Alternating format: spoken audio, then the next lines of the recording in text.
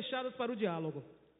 O presidente Lula refundou o Ministério da Cultura, garantindo um orçamento que a cultura nunca teve, somando com as leis Paulo Gustavo e a Lei Aldir Blanc, que ainda será executada esse ano. O Ministério da Cultura ressurge como uma fênix, com um orçamento de aproximadamente 10 bilhões. Para que possamos remontar o Ministério da Cultura, fazer as políticas públicas de fomento à cultura, implementar finalmente o Plano Nacional de Cultura que está previsto na Constituição do Brasil.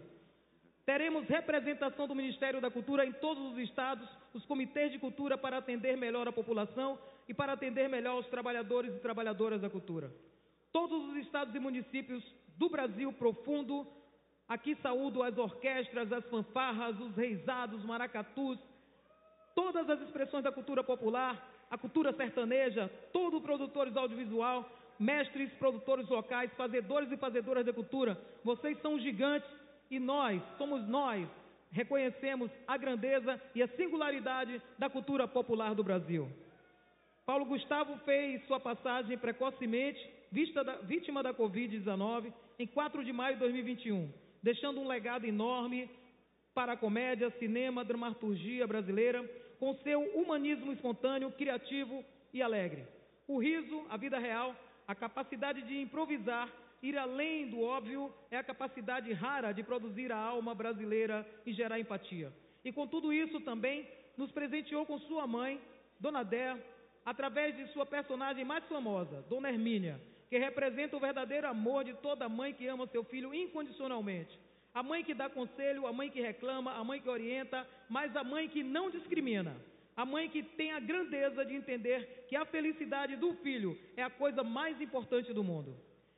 Ser feliz com a família, ser feliz com todo o formato que for, é um direito de todos os seres humanos.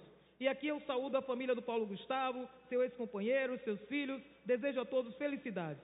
Com essa lei, que leva o nome desse grande artista, Paulo Gustavo, é uma forma de honrar e agradecer a contribuição que ele tem para a cultura. Não podemos esquecer que Paulo Gustavo, além do seu grande talento, apoiava obras sociais, com muita discrição e humildade. Amigo das obras da Santa Dulce dos Pobres, entre outras ações de fraternidade e humanidade, ele auxiliou a melhorar a vida de muitas pessoas.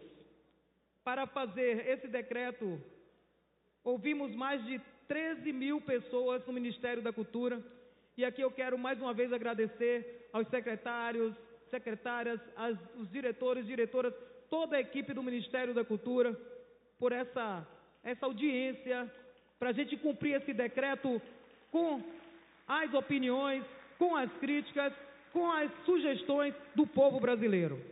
A arte e a cultura são ferramentas de desenvolvimento social, emancipação cultural e, principalmente, desenvolvimento econômico e gerador de renda. É assim que devemos ver e fomentar a cultura e as políticas públicas, visando trazer desenvolvimento econômico para o povo brasileiro.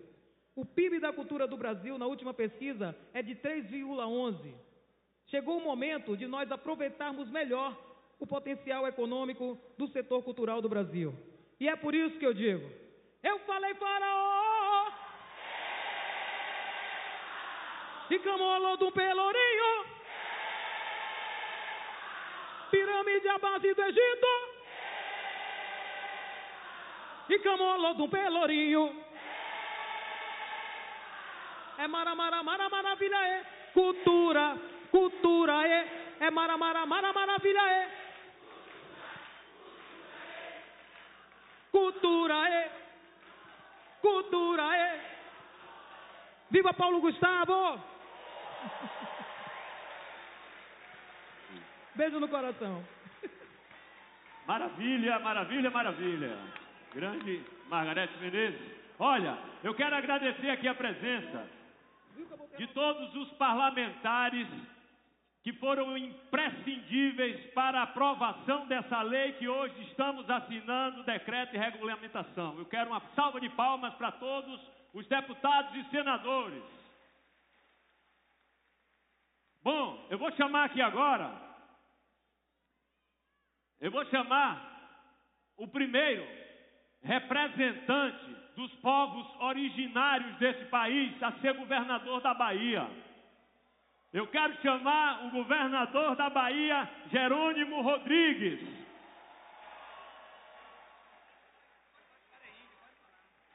Ele disse que pode falar que é índio. Boa noite, concha acústica. Cadê Wagner? Chame Wagner e chame Rui aqui. Ô Rui, vem cá, Rui. Vem cá, Wagner. Cadê o galego?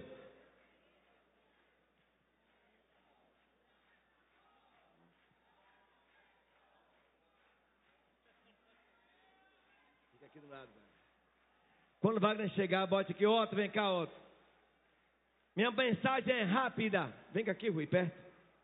Vem cá, Otto, vem cá, Wagner. Para representar, ô Lula, nós estamos hoje recebendo você, Margarete Menezes, para fazer anúncios da Política Nacional de Cultura. E a Bahia, vem cá, galego, olha só, palma pro galego. O galego vem maneiro,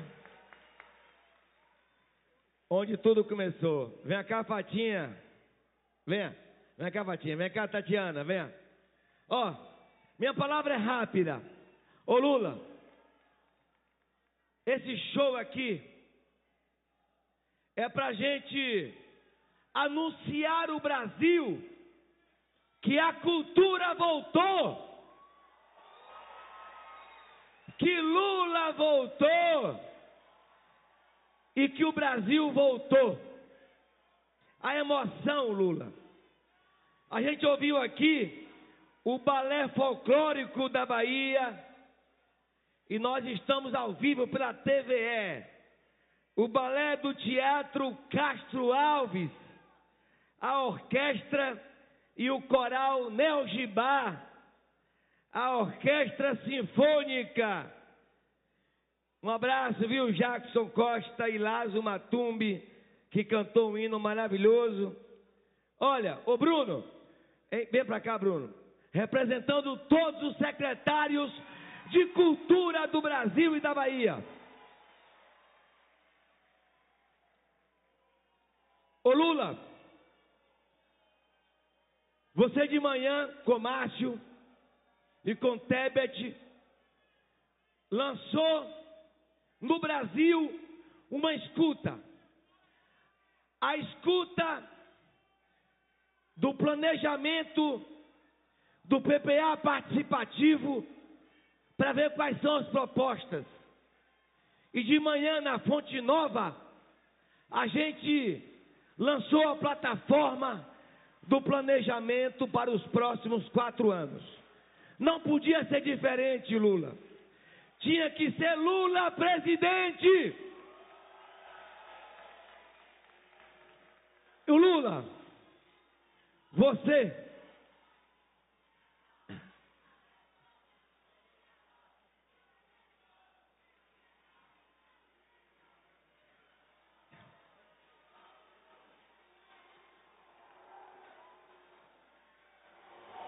Ô Lula, a mensagem é a seguinte: nós estamos aqui hoje na Concha Acústica e eu quero dizer que nós temos 3 espaços aqui nesse Teatro Castro Alves, nesse complexo.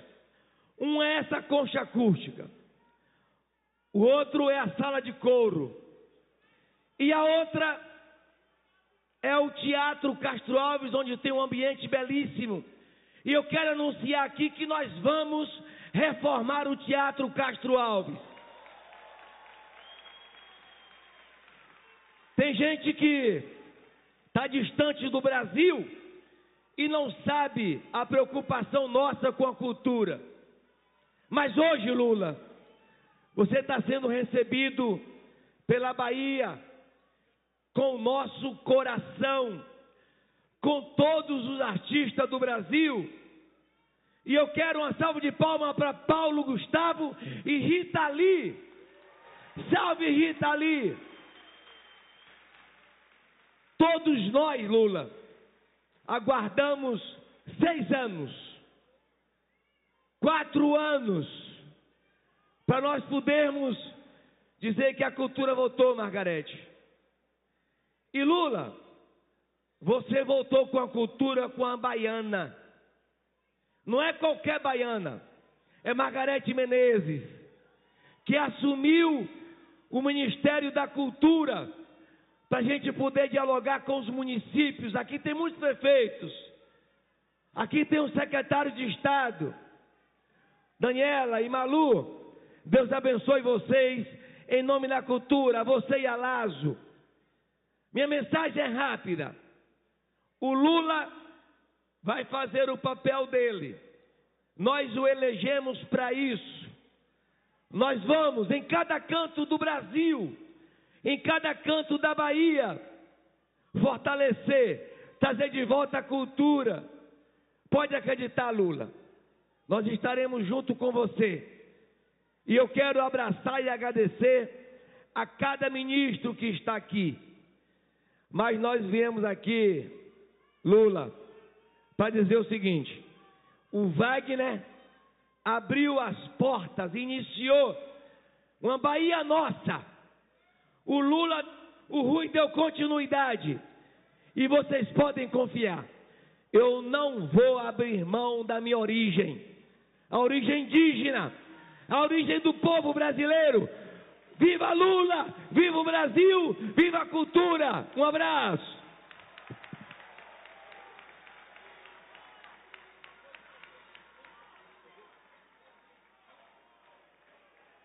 Eu já ouvi, ô Lula, o povo quer 1%, né? Deixa ele dizer. Aqui na Bahia eu vou acompanhar você. O que você disser aqui eu te acompanho, irmão. Viva a cultura brasileira!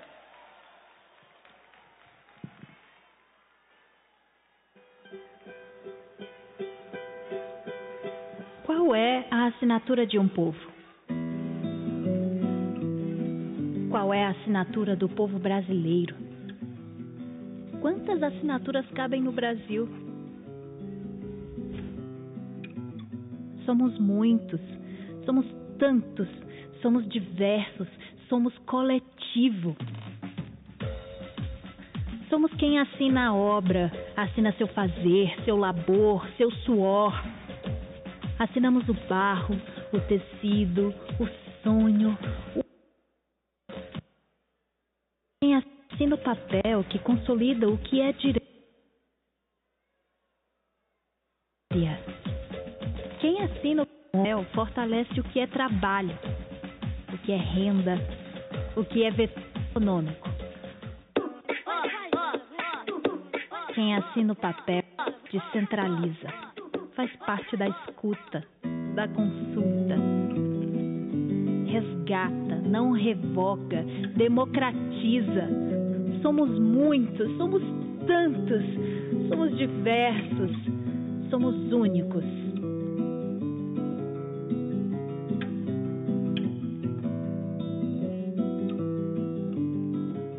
Senhoras e senhores, eu peço uma salva de palmas aos comitês Paulo Gustavo.